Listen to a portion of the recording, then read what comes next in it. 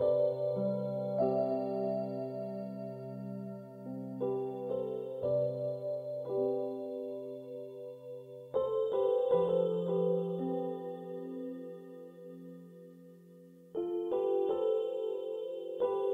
that present experience is everything. So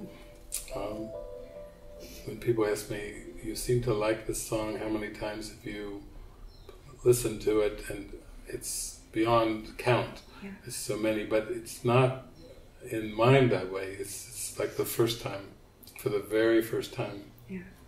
Remember that song, feels like the first time, feels like the very first time. That's, for me, it's the way with relationships, with movies, and with music.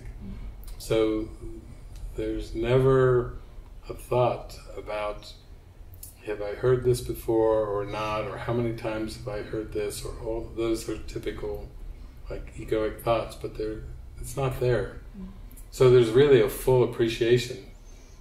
You know, I'm listening to a song like David Gates' song, The Guitar Man, and I'm just appreciating that David Gates' voice, just basking in it and fully merged with it. And then, and when the guitars start in there, they're just so beautiful. I just feel like my heart just swells up in a symphony.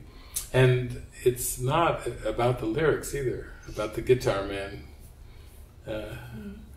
And yet they're woven into it, like to the tapestry. So it's like experiencing something for the first time. And there's so much appreciation with that. There's no comparison. I don't have any thoughts about other songs or other times or other places or what was happening when I first heard that song. You know, sometimes people will associate events and times, and I don't have that. I'm just like fully in it.